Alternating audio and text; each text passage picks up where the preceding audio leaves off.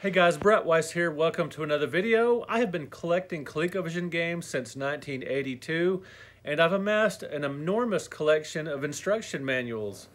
And I want to show you guys these. I'm going to show you the first-party manuals at first, but then we're going to get into some of the third-party stuff, which gets really interesting. And there's some really strange manuals, some really rare ones. I want to show you guys these.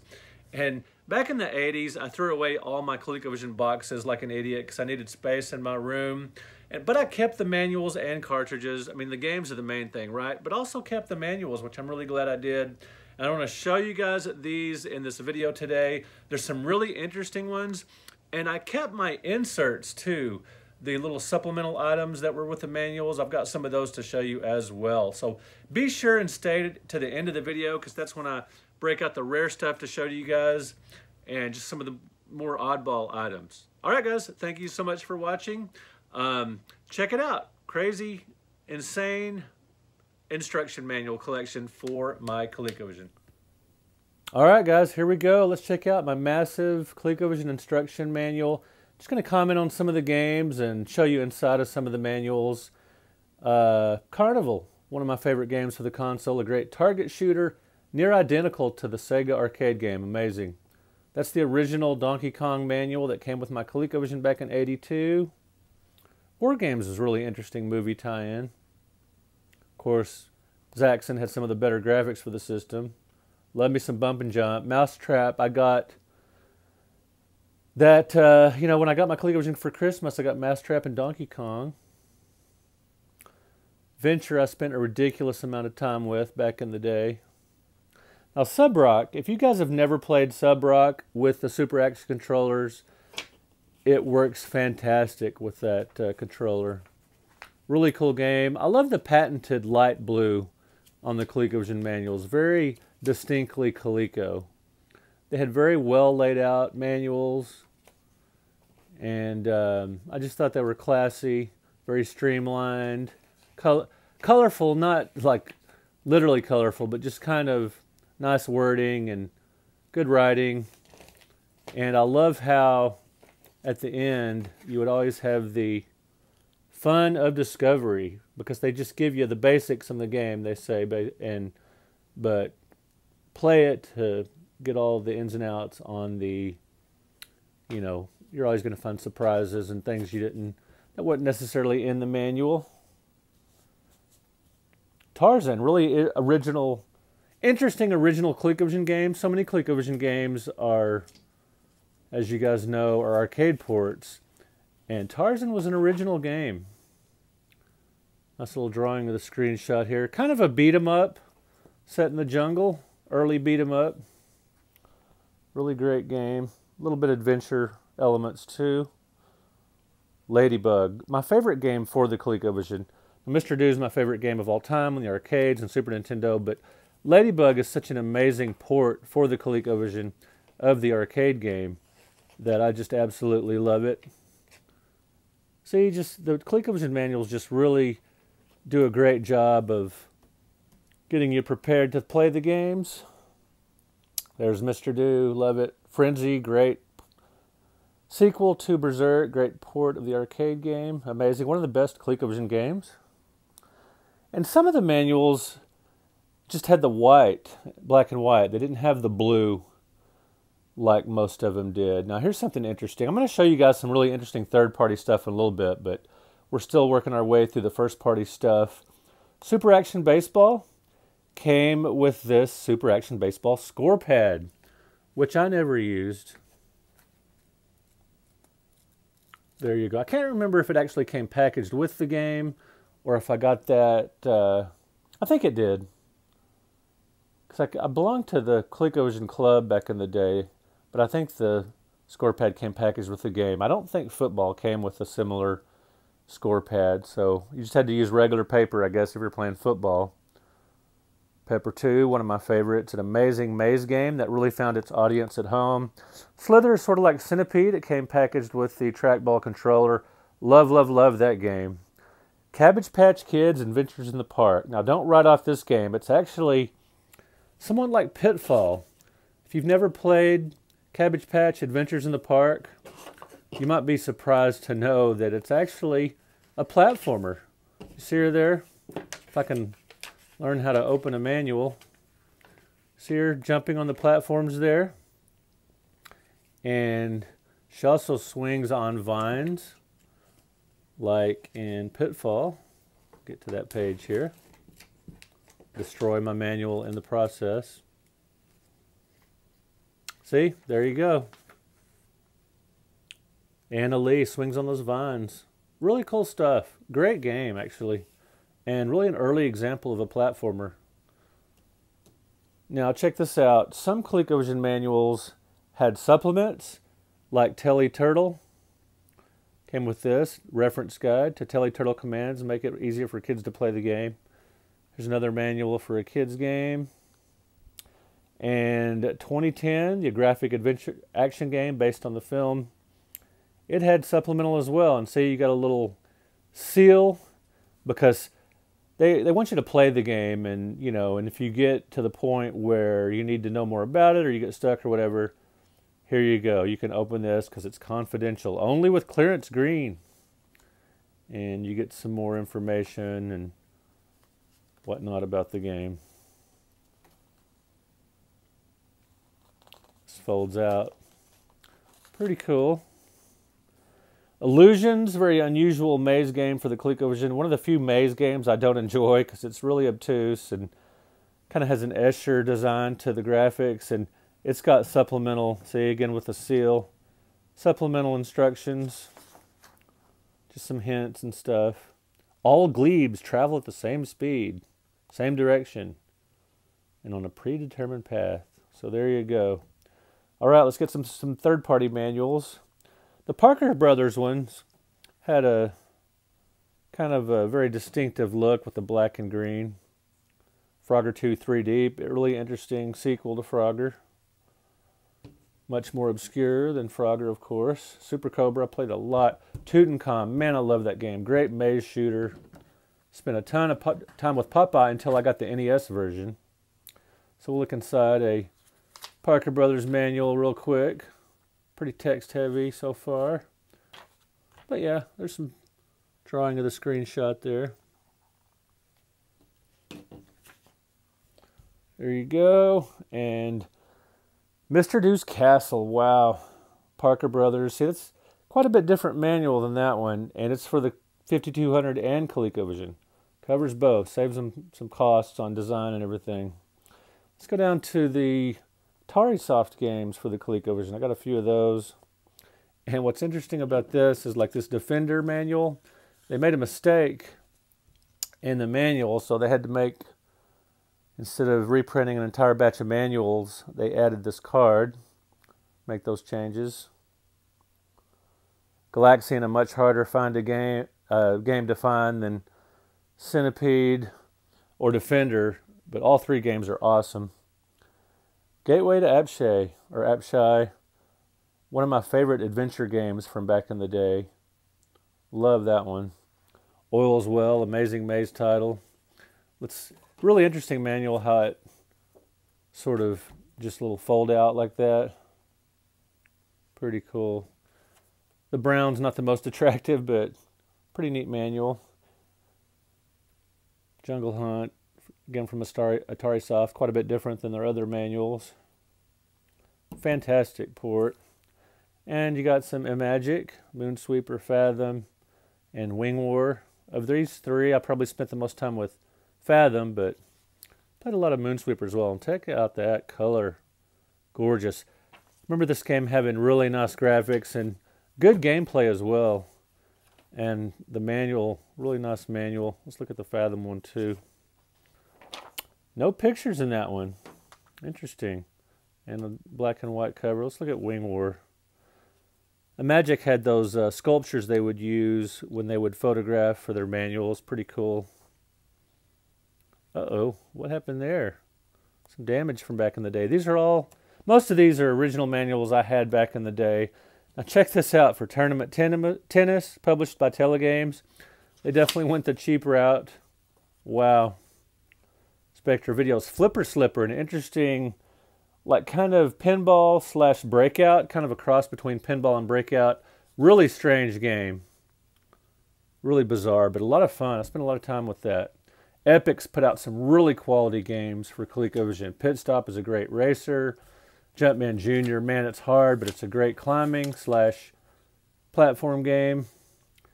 Not the prettiest manual in the world, no screenshots or anything, but phenomenal game, which is the main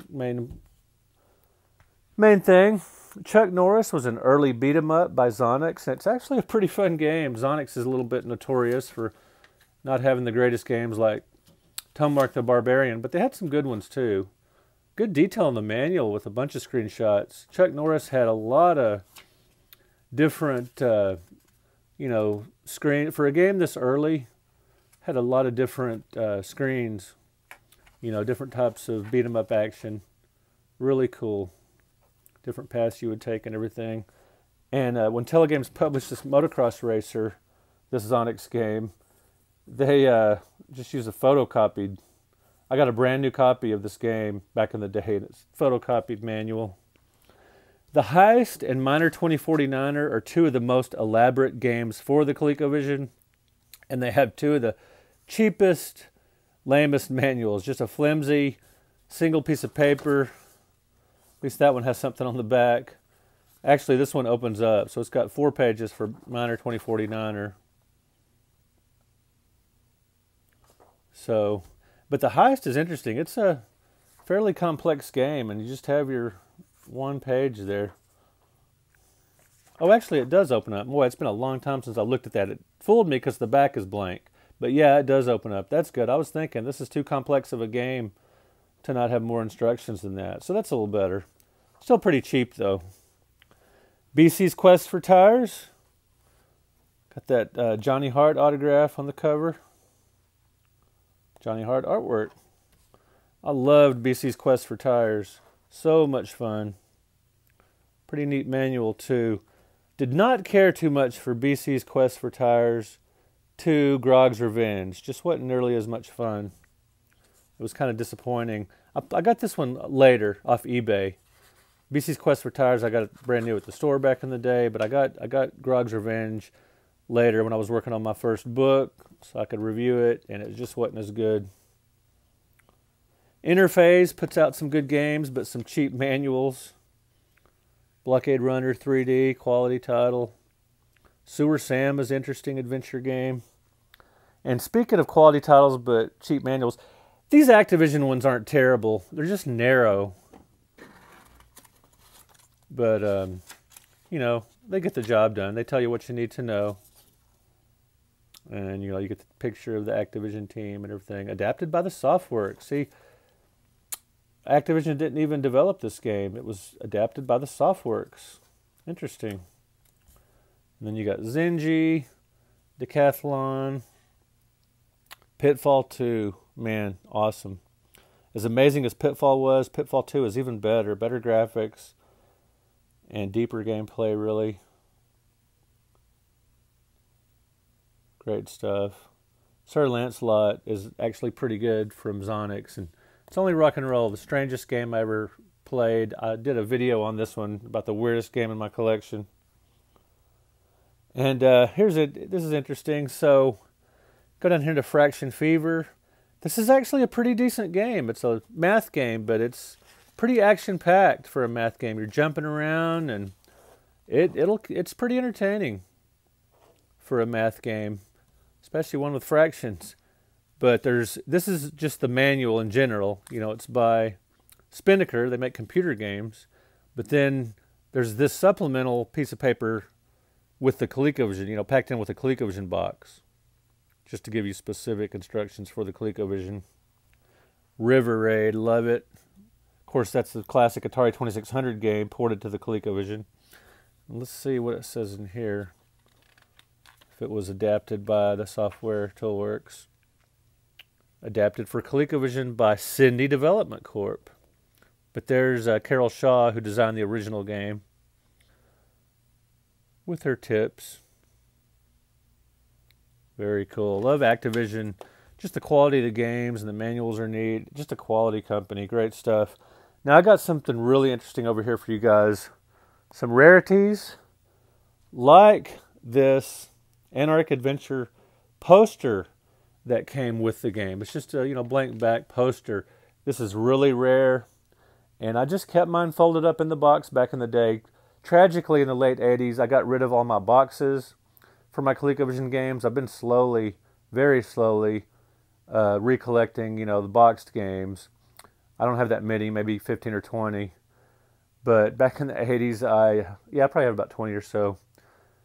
But luckily, I kept the manuals and the inserts. But man, what a tragic mistake. I just wanted more space in my room.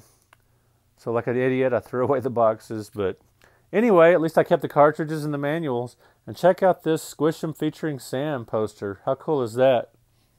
And this is actually the instruction manual. It just folds out into a poster. Very informative. No screenshots, but gets the job done. I love Squish 'em featuring Sam. It's a great climbing game. And there's the Antarctic Adventure manual. And then just, you know, the system manual, the peripheral manuals. I actually like the Super Action controllers for certain games. Like I don't play them with Mousetrap or Ladybug or Donkey Kong, but there's some that work great for, like Subrock. And of course you need it for games like Frontline. War Room, that was an interesting game. That was the first ColecoVision game I bought on sale. Every Sunday I would look through the sale ads in the newspaper, and one day they had War Room for $23, marked down $7, because ColecoVision games were $30, most of them. Zaxxon and Miner 2049 were $50, but most other ColecoVision games were $30, and I remember seeing War Room in the newspaper for $23, and I rushed down to Sears and bought a copy, because wow, $7 off, and I ended up enjoying this game quite a bit. Pretty cool. Nice manual too. Probe 2000.